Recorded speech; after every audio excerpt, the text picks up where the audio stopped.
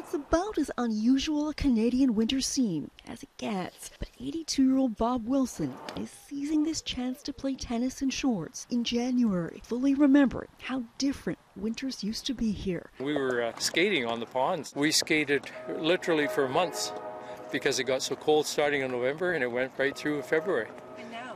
And now. Instead, this mid-island city is expecting above-average temperatures to continue through the week, and data reveals it's part of a much larger trend. Scientists at U.S.-based Climate Central, a nonprofit climate change data collector, says Nanaimo tops its list for cities that are losing below 0 days each winter. On average, Nanaimo has about 70 days above freezing per winter.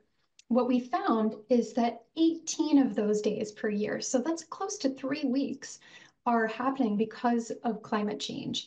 That's a bigger signal than anywhere else we're seeing in Canada, and that partly reflects the climate of Nanaimo being near freezing, but often having above freezing days just naturally. In other parts of Canada, the deep freeze has set in. Parts of Manitoba are under an extreme cold warning, with temperatures feeling like -45 with wind chill. But here, cherry blossoms are starting to bloom and trees are beginning to bud. Dawes says those are all symptoms of warmer days and climate change confusing nature's routine. The region is seeing many, many more days above freezing than it otherwise would have.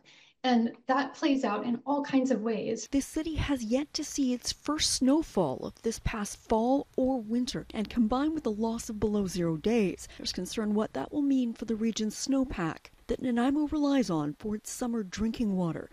This has a lot of implications for the health of trees and forests and drought and fire risk in the region. Though winter is far from over, Climate Central says weather data from the last 10 years led to their findings, and this winter is so far continuing that warming trend.